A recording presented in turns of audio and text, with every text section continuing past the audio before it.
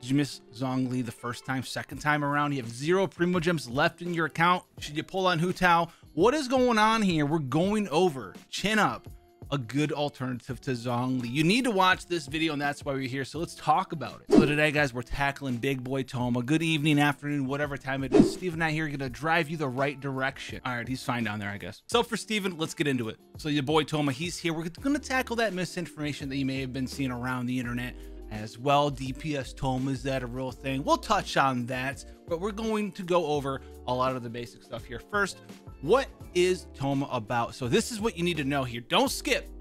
This is why energy recharge is important on Thoma. So he has 2 ways to generate shields. One's from Blazing Blessing, his elemental skill, and then we have his elemental burst here as well. Now the Blazing Blessing gives you the big shield, the bigger shield, right? 9.5% of max HP, and then 1000 flat here at talent level 5. You can take 7 pretty easily if you're a new player. That's awesome. You can also see here max shield damage absorption, 26% of max HP, 2737 flat as well. How does that work out mathematically? It's got an 8-second duration, a 50-second cooldown. There's no resetting a character's elemental skill and you're using a pole arm. So what are we doing here? It's his elemental burst. His elemental burst, when you activate it, it's going to last for 15 seconds with a 20-second cooldown. And then every 1 second, you have an internal cooldown where you will do something called the Fiery Collapse. Very small multiplier. You can see 77% at talent level 5. That is the teeniest, tiniest, itty bitty mouse multiplier in the game. But what it does do is gives you additional shield damage absorption. And the big part about that is the shield can stack on itself. The E and the Q can stack together. The elemental skill, the elemental burst, this works in tandem with each other. So if you put up Blazing Blessing and then you have your good old elemental burst rolling, you're doing damage, you're applying shields more, and if you have some leftover shield, which you will if you have them in the right build, it will wrap all the way back around to Blazing Blessing, and you'll be able to use elemental skill again and keep that shield relatively high the entire time of your Genshin Impact experience. And that's the important part of his shield. You can wrap all the way back around, and that's amazing. The reason you're not really building DPS on him is multipliers just aren't that high. You can try it if you want to.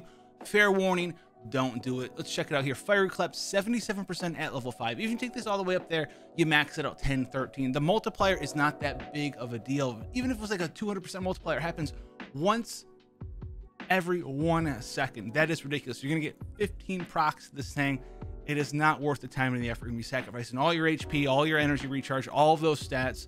It's just not cool, so don't do that. Same thing with Blazing Blessing. The multiplier, 195 on the E. Cool, it's got a decent multiplier. The cooldown on it is 15 seconds. And unlike your boy Xing Cho, who has a very high multiplier with a very high cooldown of 21 seconds, you don't have access to Sacrificial Spear. It doesn't exist. It's not a weapon in the game, unlike the Sacrificial Sword does, where you can reset that, get all them particles, and then do it again for big damages. So that's the differentiation between him and good old Thoma here. So what are we going to be tackling here? Let's look at the artifact set. So we are going to build him for big shield bot necessities. So this is the set that I would recommend. It's double 2-piece here. You have ×2 tenacity of the Millicet set, which is going to give you 20% HP. We like that. Helps our shields. Very awesome. Then the other one is Emblem of the Severed Fate set, 20% energy recharge. If you're very new to the game, you just started out, you have access to Thoma, there's going to be some 4-star artifact sets that exist that give 20% energy recharge. Like the Exile set is very unique in that aspect as well. I do believe like the Scholar set does that too. So 20% energy recharge, very nice. Now, when it comes to stats on our artifacts, 4 of them are dedicated. This is how you're going to run them. So we're going to have an HP % circlet and HP % goblet. That is how that's going to work there. Those are the main stats you're aiming for. On top of that, you're going to look for some energy recharge in your sub stats, which can help you out a little bit as well, maintaining that 80 cost elemental burst. Now, the flower and the feather, they always come, you guys know this by now, flat and flat. So flat stats here on the flower and the feather, looking for some energy recharge and HP on the subsets for both of these if possible there.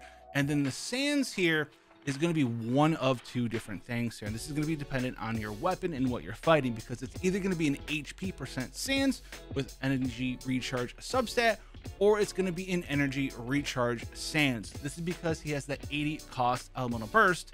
And why are we talking about these 2 different things? What does our weapon have to do with it? So there's going to be a couple of weapons that you have access to. The Black Castle is a 3-star weapon, and if you take it all the way up to level 90, it's gonna give you like 43-46% HP. If you're running the black tassel, you're going to probably want to run it, unless you have incredibly well-rolled subsets for energy recharge and artifacts. If you're running the black tassel, you're gonna be running an energy recharge sands. If you have an energy recharge weapon, like, I don't know, all the other ones that exist in the game, like the Favonius Lance can help you out there, energy recharge, help you with the Windfall, refinement rank 1, 2, 3, 4, 5, which crits have a 6% chance to generate particles. So we could use this one. Anything that has energy recharge, you can use the catch on them if you're not using it. Hey, you could throw your R5 engulfing lightning, and just for the energy recharge, we don't care about the attack. We can't do damage on this character. So to settle it up, if you're black tassel, energy recharge sands. If you're using something like the Favonius, anything with energy recharge as in the weapon, HP % sands, and you're gonna end up with stats like this. Sub 30k HP at level 70, which is wild. And we're going to be going in there and doing a lot of cool stuff with this character. He's going to be able to shield a lot of stuff out there. You can see him just standing in stuff like Ashdaha. We've been doing floor 12 with him, and the shield just is there forever. It's because a lot of the team compositions that you can use with this character are very well received. One of his best teammates here is actually going to be Xingqiu, and they're going to be able to fit themselves into a lot of very popular teams. I know I'm going to be asked by this already. Can you use Thoma with the 5-star on the own banner, Hu Tao? Can you do that? Is that a thing? Because he's doing extra power damage every 1 second while trying to shield. She's trying to use good old Vaporize with Xingqiu. Does this work out? And yes, it does. You have to do 2 normal attacks with Hu Tao into a charge attack. This is called the N2C. And this is going to allow you to vaporize the charge attack on Hu Tao 100% of the time. So if you need to protect your Hu Tao, your new 5-star fantastic character out there dancing around, you can do this with Thoma. You don't necessarily need Zhongli, but on top of that, you can do other wonderful things like you've been seeing with taser teams. If you're new to Genshin Impact, that's just spamming electrocharged on enemies and just vaporizing them and doing a whole bunch of cool stuff, overloading them. And this goes into this core team of 4 stars here. So let's talk about this. Thoma, Fischl, Beidou, and Xingqiu. Awesome combination of characters. You don't need all 4 of these either. Say you have Thoma and Fischl, pretty easy access characters. The one character you want the most to combo with this is going to be Xingqiu.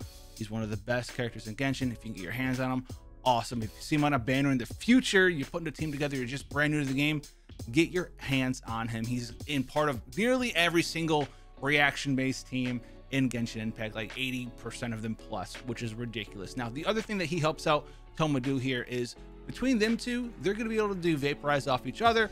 But when you have an electro character with Xingqiu, you're going to need to electro charged enemies, and that's going to give them both the hydro and the electro related reaction on the enemy at the same time. They have both auras, and then you can both vaporize and overload all at the same time, and it leads to a ton of damage there. Now, Fischl is going to be another character that is very old to Genshin, but is still also very powerful. This is from her Ascension here. We're going to be looking at Undone Be Thy Sinful Hex. What a name here, and this is why this team rocks. You have Electro Charge coming out, and then you now have Vaporize every 1 second.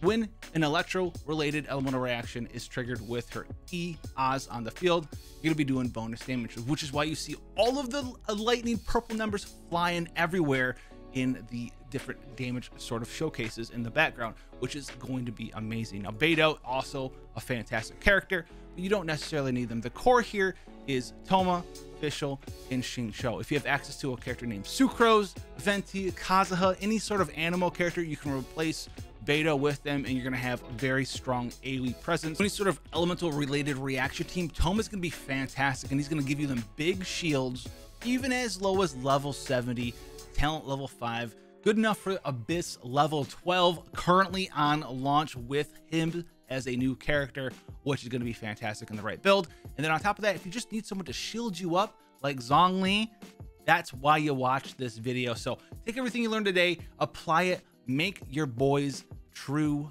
make them shine, get Steven off the floor. If I had Thoma, Steven wouldn't be on the ground right now. I would have burnt my hand. What's that, Steven? You want them to sub for you? Hey, that's up to them, boss.